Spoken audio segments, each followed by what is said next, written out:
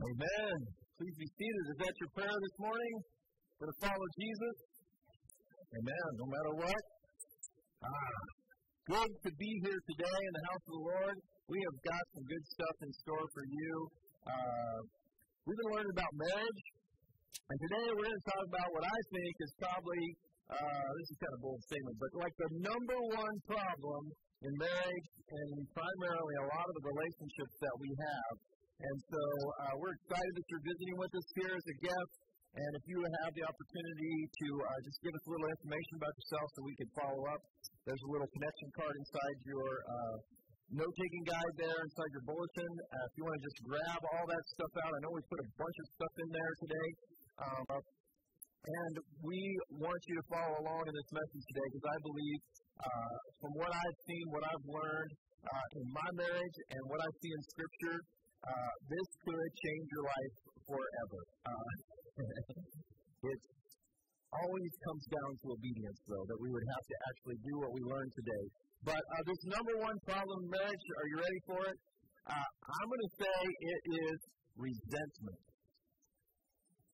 Things build up, and you notice how couples fight about really stupid things sometimes?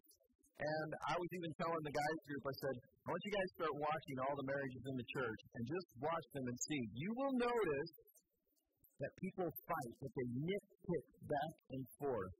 And sometimes it's really subtle, and you can't see it. When Dale and I would do worship team together, everybody saw it up here. But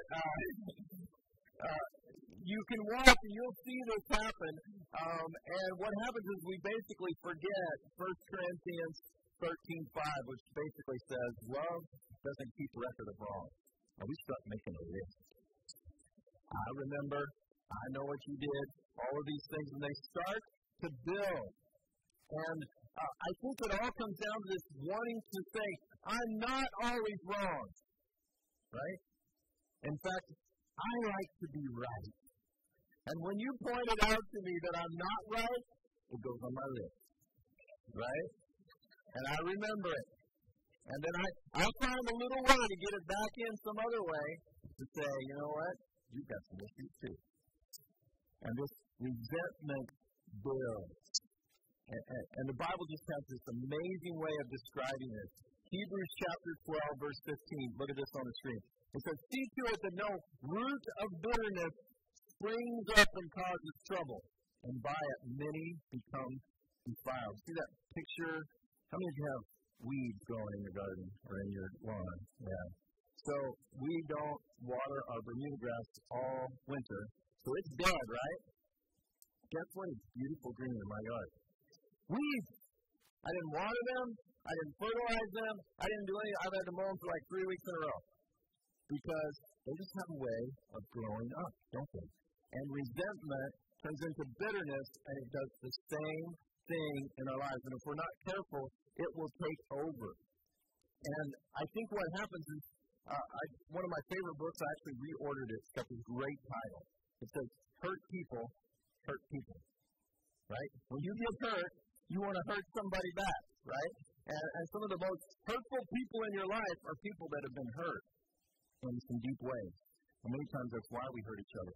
But what happens is those things begin to pile up, and we can't find a way to get rid of them, and they begin to destroy relationships. There's a guy named John Gottman who is like the godfather of marriage relationships. Like, he has done scientific experiments, almost like lab rats, where he's put people in a room and videotaped them like 24 hours a day and noticed how they interact with each other. And so he's done all these studies on relationships. They can predict, with just a few interview questions and some observations of some couples, they can predict within 80 to 90% accuracy of who's going to get divorced. Just because of the things they've learned. He named 4 things. He calls them the 4 horsemen of the apocalypse in marriage. That's his name for them. And we'll put them up here. The first one is criticism. When criticism comes in, it begins to destroy relationships. And this comes very easily. Somebody hurts us, and so we criticize them, or we see things that we don't like. And sometimes just because of the differences between men and women in marriage and in relationships, we're different than other people. And so we criticize what we don't like. You injured me, and I'm going to let you know. And what happens on the other side? Then we're defensive. Not me. Couldn't have been me. Must have been you. Right? It can't be my problem. And so defensiveness starts to go up. And that's where that back and forth goes. Well, you did this, well, you did that, well, you did this, well, you did that. And it grows into resentment and bitterness. And so criticism, defensiveness, and often the next step is contempt. Where you begin to really harbor some bad feelings towards that person, and it spills out in words that you may have never guessed you would say to that person. And you start injuring them, and it gets more personal. And this is where those words they tell you to never say, but you say them. You always do this. You never help me. You always do that. And all these extremes. Because we're attacking. That contempt grows. And eventually, something he calls stonewalling takes place. You get the picture? It's a stone wall. You're not coming in here. And you put up the walls. And you say, don't touch me. Don't go there. And one of two things happen. Either at this point, people begin to separate. That's where divorce happens. That's where relationships break up. And they're like, fine, I'm not going down that road anymore with you. And you put up the walls and you're done. The other thing that often happens, I think especially in Christian marriages and relationships, is you settle. You just learn to not talk about that. And you just go around those issues. And we know that they're going to get mad, and so we just don't even talk about it, and we just end up living these two separate lives. And some married people are the most lonely people on the planet, even though they live in the same house as somebody. So single people, we're going to learn about this next week. Singleness is not that bad. All right? There's some great things about singleness, but marriage is also beautiful when you do it God's way. So, four things: criticism, defensiveness, contempt, and stonewalling. When we start heading down these roads, it can destroy our relationships. And I think as we begin this morning, one of the questions we have to really ask about those relationships that we're thinking about right now: do I really want them to get better? Do I really want a better relationship with so-and-so? Or do I kind of like the fact that I don't have to deal with them? Do I kind of like the fact that I can blame them for everything that's going on in my life? Do I really want a better relationship with them? If you do, I'm going to say, and I think the Bible will bear this out this morning, the way to fix this, the way to grow in this, you have to learn to forgive. And forgiveness can often be the most difficult thing in relationships. To learn how to forgive. And some of you, I know, immediately when I say that, you're like, amen, that's what we need to do. I know that's what I need to do. And others are like, never. You don't know so-and-so, they're never going to be forgiven. Because I know if I do, they're just going to hurt me again. And we'll get to that, hopefully, a little bit better answer for you at the end of that. So hang on to that thought. And then there's a bunch of us Christians that are like, amen. But secretly inside of that, that's never going to happen. They hurt me too much. They did too much to me. It's not going to happen. So this morning, we're going to talk about forgiveness, and this is going to need some Holy Spirit power, so let's pray. Father, we come before you, and we just ask that you would begin to just soften our hearts, really, just to open our hearts to your forgiveness, first of all. We'd understand how much you did and how far you went so that we could be forgiven as you hung on the cross to die for our sins. As we open our hearts to that, we pray that you would open our hearts to your word, that it would penetrate our lives, the Holy Spirit would just come in and do some miracles in our hearts and lives as we think about some of these relationships that we're really struggling in. We pray that you would just do your work in Jesus' name. Amen. So we believe strongly that God has all the answers. I have very few for you. So grab a Bible, find one around you. We're going to turn to our same passage. You don't know how hard I worked to think of a different way to start this message today without reading the same scripture we've read the last 4 weeks as a church family. But I think it's just still the best passage for us this morning. So we're going to go again to Ephesians chapter 5, verses 22 through 33. And this is a passage on marriage. And as we've said all along, that these principles that we're applying to marriage can be applied in relationships. It can be applied to relationships with kids.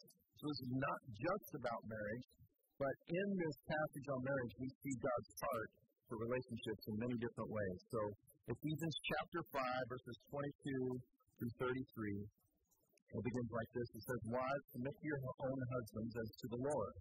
For the husband is the head of the wife, even as Christ is the head of the church, his body, and is himself its Savior. Now as the church submits to Christ, so also wives should submit in everything to their husbands. Husbands, love your wives, as Christ loved the church, and gave himself up for her, that he might sanctify her, having cleansed her by the washing of water with the word, so that he might present the church to himself in splendor, without spot or wrinkle, or any such thing, that she might be holy and without blemish. In the same way, husbands should love their wives as their own bodies.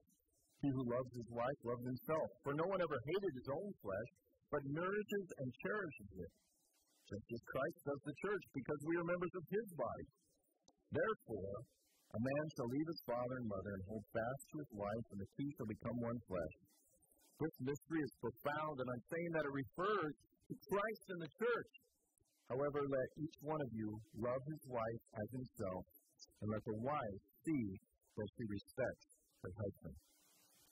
In this passage, it describes these roles of two people in mutual submission to one another, helping each other with their needs. And so we see the husband's role to completely give himself to the needs of his wife, to his family, to serve her in a way that would grow her up in Christ. And we see the wife saying, yes, I want to submit to that. I want to submit to that authority of Christ in my life. And it's just a beautiful thing when it works. So it's not this thing of it's my way or the highway. This is basically kind of going out of our own way to serve the other person. And so it's this beautiful picture of love that God has given to us. And that's why we say marriage is a picture of God's love for his people. And we see here, it's just beautifully described that just like the husband loves the wife, it's like the way Christ loves the church. That he gave himself for her, the church. And so as Christ has done that for us, husbands, that's our job to do for our wives, for our families, to give all that we have. And so marriage becomes this picture of God's love for his people. But what happens is we turn the picture of love that God has created for this, and we turn it into a scoreboard. And there's mine against yours. And how many points do I have on my scoreboard, and how many points do you have on yours? And as these little resentments and bitterness things grow in our lives, we become more concerned about the scoreboard. Who's winning in the relationship? Are my needs being met? Or is God's glory being revealed in our relationship? And so it can fall apart. And so you say, well, then how do we fix this? How do we really do something different so that we don't get caught up in that scoreboard and all this resentment towards one another and this bitterness that can grow? Well, like all things, we look to Jesus. How did Jesus do it? And I think what we see is that he used forgiveness. Quick scripture, I'll put it up on the screen. Ephesians 4:32 says, "Be kind to one another, tender-hearted, forgiving one another, as God in Christ forgave you." Jesus went to the cross to prove that he was giving himself, that he was going to forgive us.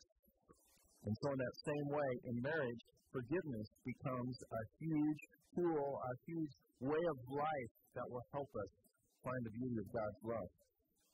Probably why Jesus taught us to pray, and included in that prayer, the Lord's Prayer, forgive us our debt as we forgive our debtors. Like he knew forgiveness was going to be an issue in relationships, that we have to constantly be thinking about, God, just forgive me for what's going on in this relationship. Forgive so-and-so for what's happened, and just constantly working on forgiveness. It's just a huge part of it. But you may say, well, what is forgiveness then? How do we really define it? Because all my experience with forgiveness is when I forgive people, they just hurt me. And I try to forgive people, but then I find out that I really haven't, and it's still growing inside of me. I think there's this great picture of it in Matthew, and we won't turn to it now, but I just want to give you a little story. And it's a story that Jesus told, and he said, it's like, forgiveness is like this. It's like a master who is going to settle his accounts with his people, and one guy just owed him millions and millions of dollars. It was a payment that he could never pay. So his debt was so huge, it was impossible for him to pay. The master calls him in and says, look, you got to pay. You can't pay, you're going to jail. And throw your whole family in jail. And he looks like, please, and he says, no, have mercy on me. I will repay it. Which isn't true, he can't. He doesn't have a long enough life to repay it. What happens to the master? It's mercy on him. He says, you know what? I'm going to forgive you. I'm going to cancel your debt. And you're forgiven. And that guy goes away, and he finds another guy that owes him a sum of money that is payable. And he says, you know what? You owe me some money. I'm going to throw you in jail till you pay it. All of the servants of the master find out. They go tell the master, and what does the master say? You wicked servant. How dare you not forgive your friend when I forgave you everything? And Jesus' stories are always like these aha moments where it's like, oh, I get it. So like God forgave us all of this, so we need to forgive others. It's like a huge, obvious point in the story. How can we say, I won't forgive you, but then we'll say to God, please forgive me? It just doesn't add up. And it's pretty obvious. And so, as we put all these things together, my favorite definition of forgiveness actually comes from James McDonald.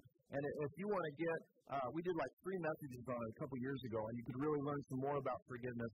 But here's the definition. On your outline, it says, forgiveness is the decision to release a person from the debt that resulted when they injured you. So lots of things involved here. First of all, it's a decision. It doesn't happen automatically. You have to make a choice. You decide, make a choice. You decide to forgive this person. And how do you do that? You release them from what they owe you. They hurt you. They owe you something. They injured you. They said something about you. They should make it right. They should do all these different things. And your choice is to release them from that debt that resulted when they injured you. That's hard, isn't it? It's like we want some kind of payment. And that's why this resentment grows. It's because, like, no, they did that to me. They need to pay for that. So let me help them pay for that. I'm going to make them pay. But that illustration, that parable starts coming in our minds like, wait a minute. Jesus forgave me everything. I have to forgive. I need to forgive. I need to make this decision to release the person from all these debts and all these issues that they have against me, or that they've hurt me with. And so you say, well, what does that look like? Like, how practically can we really dig into this and find a way to live like that? I think it's interesting in our passage here on marriage that a chapter before, Paul has talked about a lot of these issues of forgiveness. And so if you'll turn back a couple pages in Ephesians, to Ephesians chapter 4, we're going to start in verse 25. There's a little section here where he talks about how do you work through these relational issues and how do you treat one another now that you're following Christ, now that you're wanting to live in that forgiveness that he's brought to you. And so we're going to look at some real practical things here. Let's read this passage here. Let's actually just start with verse 25. He says, therefore, having put away falsehood, let each one of you speak the truth with his neighbor, for we are members of one another. He's saying we're all connected here. There's something really important. You need to speak the truth. So on your outline, instead of criticism, we can speak the truth, but the catch is in love. We speak the truth to make them pay. But what does God want us to do? He wants us to speak the truth in love. Ephesians 4:15, just a little bit earlier than that, says, speak the truth in love. This is how we grow up into Christ. This is how we become like Jesus, is by speaking the truth in love.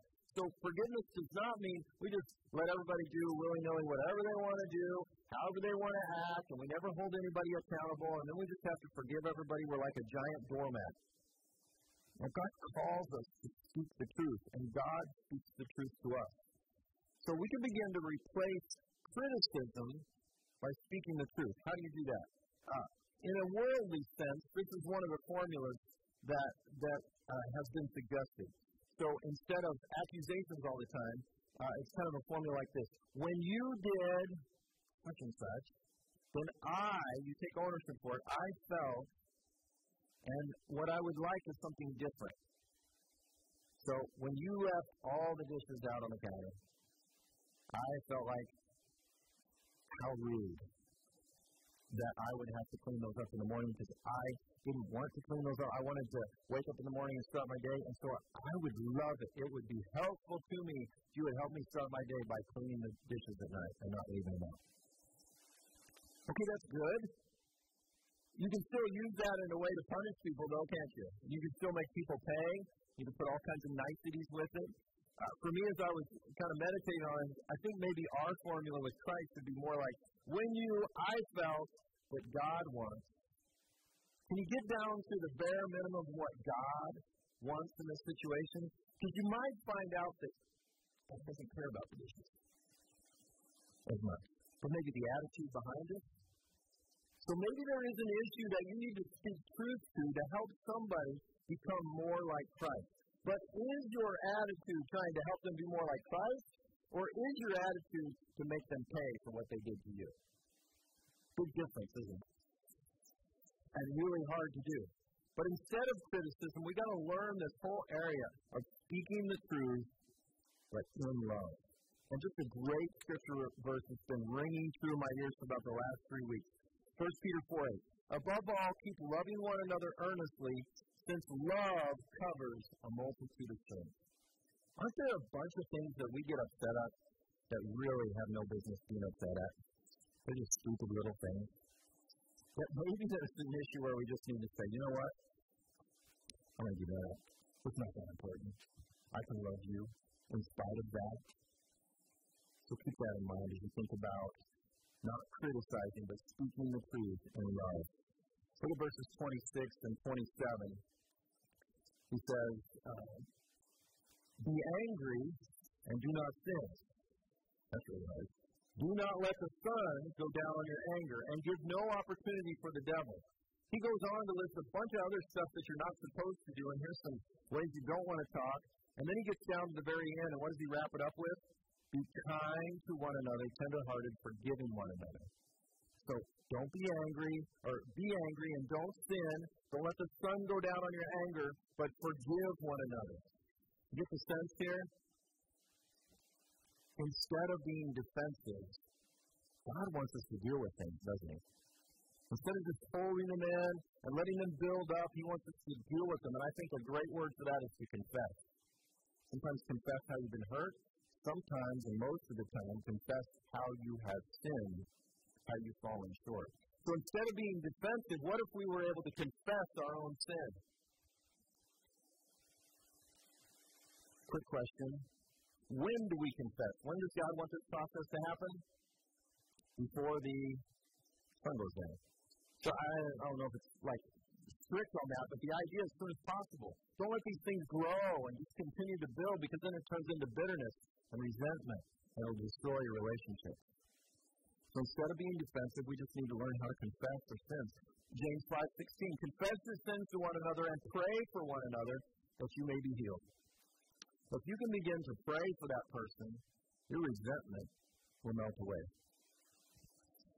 Sometimes it's really hard to do that. But if you can pray with a good heart for the people that you're having issues with, sometimes your resentment will just melt away, and you'll find out God is going to help you confess some things.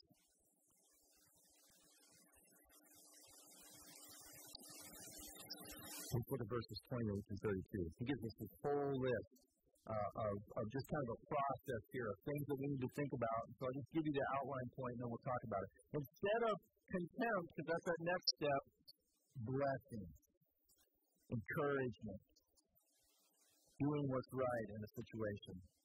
Let's look at those verses. Verse 28, he says, let the thief no longer steal, but rather let him labor, doing honest work with his own hands, so that he may have something to share with anyone in need. So if you're doing something wrong, change it. Then he talks about our words. Verse 29, let no corrupting talk come out of your mouth, but only such as is good for building up. Some of our conversations got a lot shorter, didn't they? A lot of the things that we say are not about building up. They're about tearing down. But for building up as fits the occasion, that it may give grace to those who hear. And do not grieve the Holy Spirit. Get that, like God gets sad when this is the way we act. He says, don't grieve the Holy Spirit of God, because you've been sealed by Him for the day of redemption. And then here, let all bitterness and wrath and anger and clamor and slander be put away from you, along with all malice. Be kind to one another, tender-hearted. It's a whole different picture here. Instead of contempt, it's this picture of blessing. And I'm gonna do what I can to encourage you in these situations, versus make you pay for all the things that upset me. That will revolutionize our relationship if we can get that one under our belt. Let's look at the big idea now.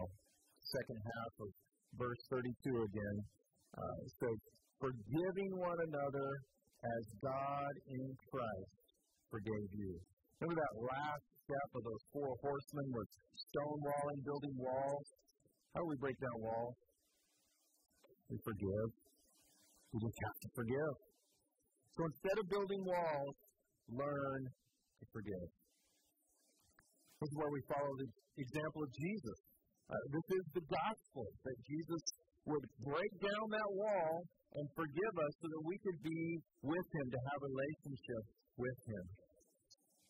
It's a beautiful picture. Now, as we hear all of this, some of us still have that nagging question just like resounding in our heads. It's like, yes, but if I do, they will hurt me again. They're going to go down that same road. I know they are. How do I work with that? I want to give you three things that really help me put this into perspective. This isn't going to answer all your questions. I'm just going to say from the outset, if you're struggling with that question, you need some help. You need to get some other brothers and sisters around you that can really walk through that and help you. We can't answer that in a couple of minutes here. But three things that will really help you understand forgiveness better. First of all, forgiveness has to do with the past. When we're forgiving somebody, we're not thinking about the future and what's going to happen. We're not even thinking about what's happening right now. We're thinking about something that happened in the past. When you hurt me, now I'm choosing to release you from that debt that occurred when you injured me. That happens in the past. That means that forgiveness can be done by all of us at any time, and there's no restrictions. So we have to begin to separate this issue of forgiveness and the possibility of them hurting me in the future. So that's step one. Forgiveness has to do with the past. Now, there's another part of this. Reconciliation has to do with the present. How many people does it take to reconcile a relationship? 2, right? How many does it take for forgiveness? 1. You can forgive and put it under the blood of Jesus Christ all by yourself, regardless of their attitude. And you'll find healing there. But reconciliation has to do with the present. And if you want to look up Matthew 18, just gives you a great little, just a biblical way to work reconciliation in your heart and life with others that you're having issues with. And again, that's an issue where often we need help. Romans 12:18 just has this great little line where it says, if possible, live at peace with all men. So I recognize there's going to be times where two people aren't going to reconcile because they're not willing. They're not able. Or maybe it's not safe for one person. But you still need to work through reconciliation or through forgiveness. And reconciliation is a possibility. Now, here's the biggie. Trust has to do with the future. Not the past, not the relationship as it is, but when I'm worried about trust, I'm worried about what's going to happen next. What's going to happen in the future. How do I set myself up in a way that I don't keep getting hurt in these same ways? Well, often as a believer, there may be a way that God wants you to work through that, and you are going to get hurt for the sake of the gospel. In other situations, there's things that are diametrically opposed to the gospel. If you're in an abusive relationship where somebody's hurting you and damaging you physically, mentally, emotionally, you can forgive somebody and call the cops on them. Right? You can send them to jail and forgive them. And some of you have had to do that with kids, with issues that have been in your life, but you still have to work through the forgiveness issue. Reconciliation may not be possible. How do you trust them with the future? Do you have to trust them with the future? Who are you supposed to trust? I was thinking about, isn't that weird? Like the Bible never tells us to trust one another in a real bold way, does it? It tells us to trust who? I wonder why that is. Because God's the only one that's not going to fail, right? That doesn't mean we rely on each other, we have faith in each other. It's important to have trusting relationships and all of that. But the focus of the only one that cannot ever hurt us should be God. He's going to be faithful. So trust has to do with the future. And hopefully those things will help you out a little bit. So I don't know where you're at today. Maybe you're really stuck on this whole criticism thing. You just feel like, you know what? I just rant about the stupidest things. And I really just need to kind of close my mouth sometimes and do some forgiveness. Let love cover a multitude of sins. And it's not that big of an issue. Or maybe I need to speak the truth in this issue because I just can't get over it. And I need to figure out how to do that. Maybe it's defensiveness, and every time somebody says something, it brings up these walls, and it can't be me, and you just throw things back at them. Or contempt. Maybe you've gone to that level where you're really lashing out at some people.